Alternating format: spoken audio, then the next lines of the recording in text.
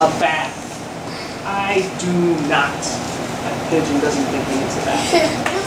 Funny, right? We're gonna give it a shot. Here's the pigeon taking a mud bath.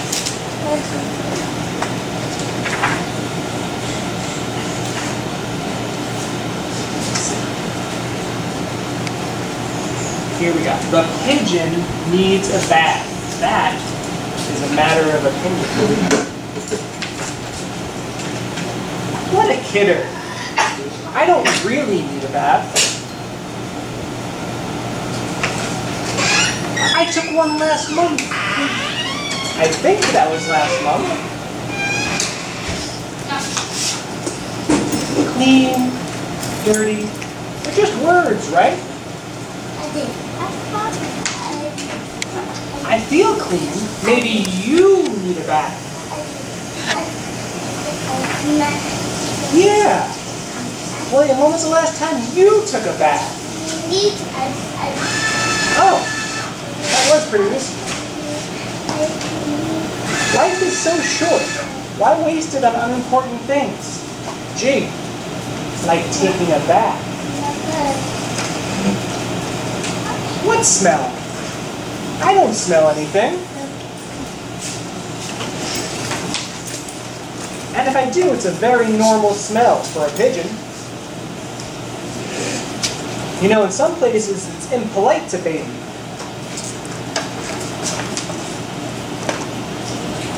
All of these flags buzzing around me are purely coincidental.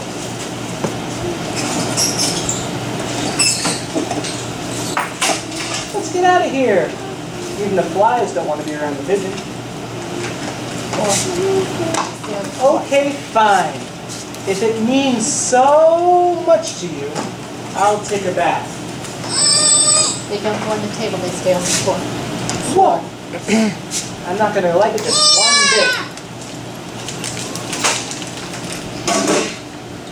The water is too hot, too cold, too lukewarm, too hot, too wet, too cold, not enough toys, too many toys. Not deep enough. Now it's too deep, too cold. Well, I guess this is okay. Kiss me. Splash!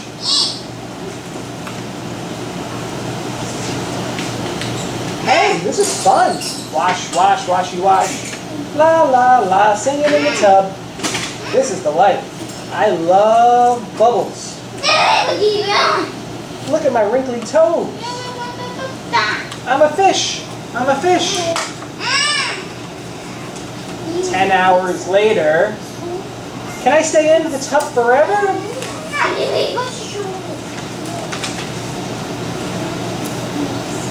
So it was pretty nice to take a bath. Especially in the summertime, it's good to get a good bath in. Get nice and cool, nice and clean. Alright, did you like the story, William? Guess what, guys? It's time to pack up